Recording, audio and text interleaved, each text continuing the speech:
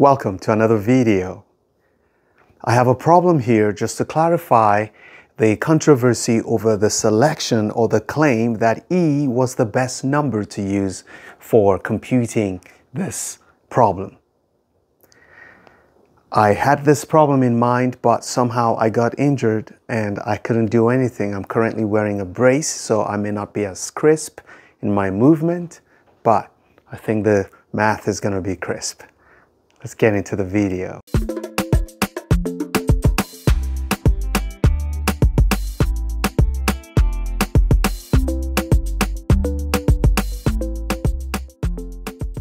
So for that problem, I was able to show that it is better for you to repeat a certain number for you to maximize the highest product you're going to get of those numbers you added together. We said using the same number repeatedly helps your exponential height.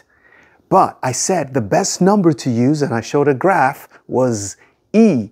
However, because it was a number theory problem, I didn't want to do calculus. But this calculus explanation is going to justify why E is the best and the only number you should be using. And it's going to answer some other questions that came as addendum to the problem. So let's start. So let's say there's a certain number you're going to add up several times to get 1976 according to that problem.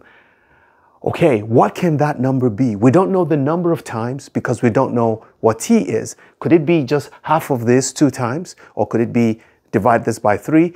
Okay, now, we don't know. But one thing we can tell from this expression is that if you multiply x by t, you're going to get 1976. So let's start with that. So xt equals 1976, right? And we need to maximize x to the t. That was a sharp pain. We need to maximize x to the t. I need to watch my movement. Okay. Okay, now don't say go take a rest, because I was planning to do that, but I was told to not rest. I should just be gentle. I need to exercise my back, okay? So x to the t is what we need to maximize. Will be equal to 1976 divided by t. Let y be equal to x to the t. We want this to be the biggest number possible, which was what the question was asking. Okay, so in order to maximize this, we're going to say y is then equal to, instead of writing x, we write 1976 over t raised to power t. Okay. So now I could have written this in terms of x, but it doesn't matter which way I write it. Now I've written it in terms of t. So if we find t, we can easily go find what x is. So let's see. Whew. So what we can do now is take the natural log of both sides, because I want to do differentiation. And once you have an exponential function, you want to take the natural log so you can easily differentiate, logarithmic differentiation. So we're going to say ln of y must be equal to ln of 1976 over t raised to power t. This clearly gives you t ln of 1976 over t. Okay, that's ln of y. We can actually rewrite this. Remember, logarithmic differentiation, you make it easy. So we can rewrite this and say this is actually t times ln of 1976 minus ln of t. This is what we have, and this is ln of y. Now, I am going to differentiate both sides. If I differentiate this side, remember the derivative of a natural log function is basically the derivative of the argument divided by the argument. So this is going to be y prime over y will be equal to, apply the product rule here. Differentiate the first, keep the second, and keep the first, differentiate the second. If I differentiate the first, I'm going to get 1, and then I'm going to keep this, so I have ln of 1976 minus ln of t plus, keep the first, differentiate the second. If I keep the first, I'm going to get, is this plus? Yes. If I keep the first, I'm going to get t. Okay. And if I differentiate the second, this is going to give me 0, and this is going to give me minus 1 over t times negative 1 over t. That's what I get on this side. Let's put it in parentheses. So, watch. This is equal to ln.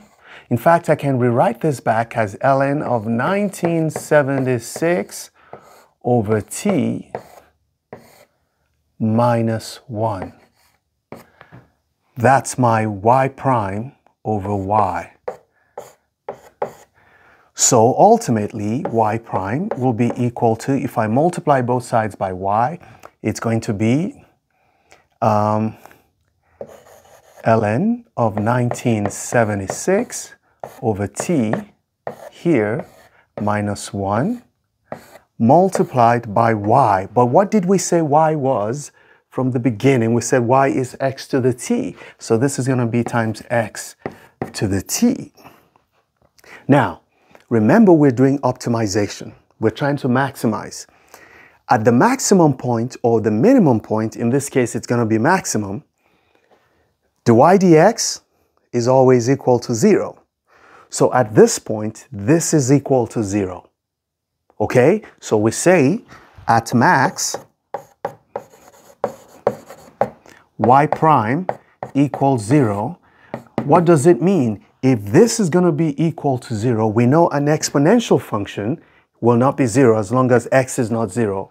Clearly, x cannot be 0 if we're going to get 1976. It means only this one can be 0. And the only way this side can be 0 is if this is equal to this.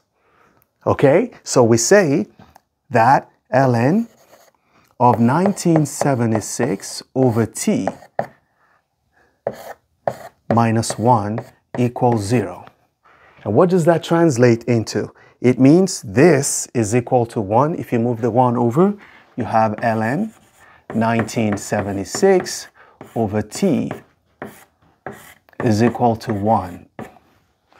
If you take the e of both sides, you're going to end up with 1976 over t is equal to e. That's it. So that tells you that x, this x, which is 1976 over t, is e. So, therefore, x equals e. So the value of x that maximizes this number that we're trying to get here must be e. And if x equals e, we can easily find what t is. Let's actually find what t is, because then t will be equal to 1976 divided by e, which is approximately 727. Okay, so that means if you take e and you multiply it 727 times, you're going to end up with 1976. And if you raise e to power 727, you are going to get the highest possible exponent or number possible. Okay, now, according to the number theory problem, we cannot use e because e is not an integer. So what you do is you find the integer that is closest to e. Remember, since e is approximately 2.718, the closest integer to e is 3. Now, if you cannot use 3 every time, you have to use the next integer closest to this. It is not 4 and it is not 1. It has to be 2, right? Because e is between 2 and 3. So those are the two numbers you must use if you must maximize. And so that's why 3 plus 3 plus 3 plus 1 will not give you the highest number when you do it for 10. What works for you is 3 plus 3 plus 2 plus 2. Yes, so that's going to be 9 times 4, which is 36, is better than 27. Right. Okay, but if you use E, it will be even higher. I think it's 37 point something if you use E.